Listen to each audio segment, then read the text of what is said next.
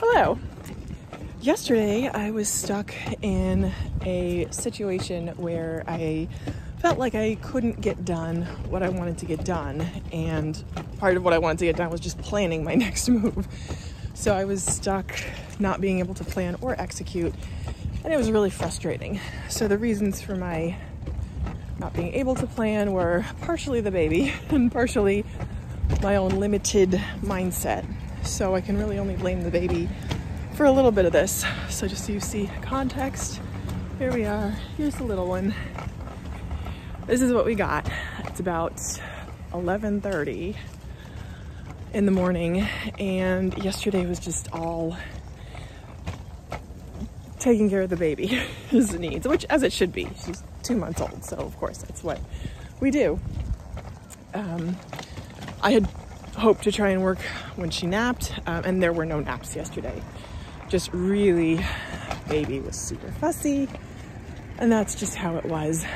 And then she took like a 2.5 hour nap in the afternoon on me, and I napped too. So that's just how that was. Yesterday was not a productive day, and I felt stuck and awful, and like I was always going to be trapped in this position of not having any margin, not having any assets, having limited assets, and not being able to get ahead, not having an emergency fund. I felt trapped and not great. So we had an awful night. It was an awful night because she hadn't napped enough, and the one nap that she did take was toward the end of the day. So I think we were in bed for 12 hours straight, and I only got a total of 5 hours sleep during that 12 hours. You would have thought that I would have gotten up and done something. So that was one of the problems, was that there wasn't enough activity and outside time yesterday. So hence we're going for a walk right now to get in some activity, which is great. And there's always that hope. The reason I didn't just get up and give up and try to entertain the baby was because you always hope that, you know, maybe the baby will stay down. Like if you entertain the baby, or if you wait long enough, the baby will just stay asleep or quiet down, and it just didn't happen. So that was the story of yesterday.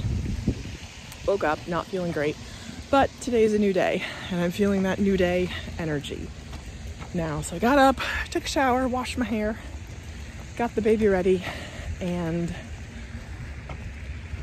I'm giving it a new start because it's a new day. So that's where we are. And I'm realizing also by all the people, all the YouTubers that I've watched that have shown the benefit of steady incremental action towards a goal, even if it's not, like even if it's the smallest step possible, like even if it's $1 or $5 towards your goal, just simply the action of moving toward that goal is so powerful.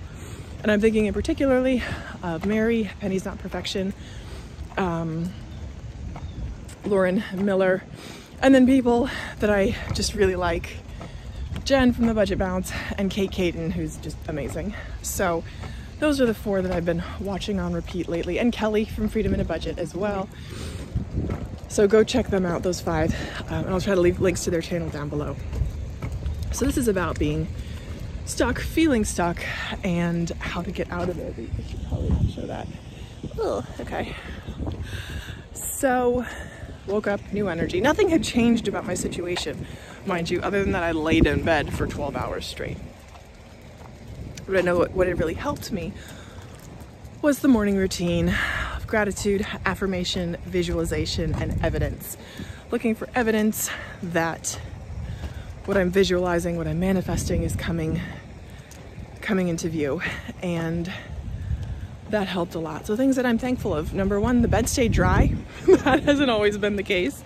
There were no, huge blowouts, which was fantastic. And I give thanks for that because, again, that's not always been the case. It's a preschool, so I'm like, oh, exciting to think about that. So that was my first gratitude. The second gratitude is that baby's healthy, I'm healthy, my husband's healthy. That's wonderful. And that we have an income, which is great.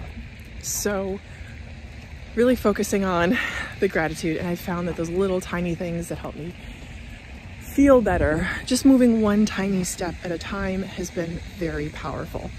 because it doesn't all happen at once, right? And it doesn't even feel like, sometimes it doesn't feel like I'm making progress, and that's okay, because I know that in the past when I've accomplished goals, the first time I got out of credit card debt, it didn't feel like I was making progress, and it was super frustrating at times. So I know that just making steady incremental progress is fine, and sometimes is not going to feel the greatest. Oh, and the baby's asleep, thank goodness. I knew that was the case. I had hoped that would happen, and it did, so praise God. Hallelujah. So that's where it is. And again, I'm just going to try to make steady incremental progress, and I wonder if I can just move slowly now. I will just move slowly. So I apologize if this is making anyone seasick. It's just where it is. So one of the things I want to do is up my game as far as, let me not even say that, to do a video like I was doing before and like I want to do took like 3 to 4 hours. Even though it didn't look like it, it did. And I realize that I have 2 choices. One of them is just to continue to post videos like this, just kind of catch on the fly type stuff, which I will continue to do, because this is part of just staying accountable and taking some action, even though it's not the action I want to take. The thing now is I don't even have the time to learn a new style or how to cut down on the energy it takes right now. This is not forever, and things will change. My decision now is how I want them to change. And I know that just having these targets in mind will help. For example, so my last video was on how I lost my income, being on disability. Let me see if I can put this down. Again, not the most flattering view angle. There you go. So I lost my income due to being on disability. I have some income, not all of it, because they made me recertified medically for the rest of it, which just is how it is. And I hit one of those I never want to be in this situation again moments. The question is, how do I avoid being in that situation again? It's a good question. And that's something I'm working on. Garbage truck. Sort of slowly and steadily working my way out of that. So as far as building an emergency fund goes, I do have an emergency fund. It's not as big as it should be, but it's there. It's about $1,000 as recommended by our friend Dave Ramsey. And once more, I wish I'd started using it sooner because I was in an emergency, and I'm now coming out of an emergency and looking to do repair.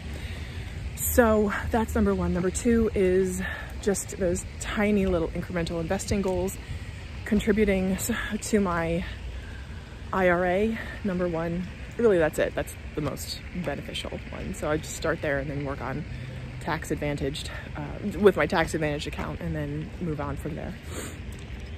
So those are the 2 goals I have that ideally would make me seem like, maybe help me make progress and not remain stuck, because no one wants to remain stuck. But again, like I kind of mentioned in that other video, new level, new devil, and there's always a new feeling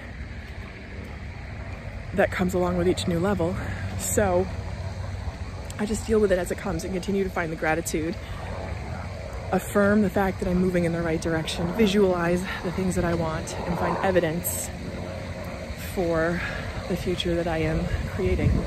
Okay, so that'll do it for this video on how I felt stuck yesterday.